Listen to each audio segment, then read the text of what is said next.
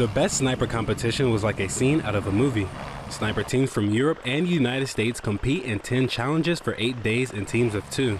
Sergeant Cameron Wilkins talks about his experience during the competition. Yeah, we shot out of the helicopter, came out, shot pistols, moved the down helicopter, shot some steel. Then we had to move the down pilot back to the Humvee. One of the challenges the snipers were tested on was based on the 1993 Battle of Mogadishu, where 2 U.S. Black Hawk helicopters were shot down in the Somalia capital. Wilkins expresses what it's like competing against teams from around the world. It's been a lot of fun. Working with other countries is always a good time, learning from each other, building relationships with other NATO countries, and just trying to get better at our job, seeing how we stand.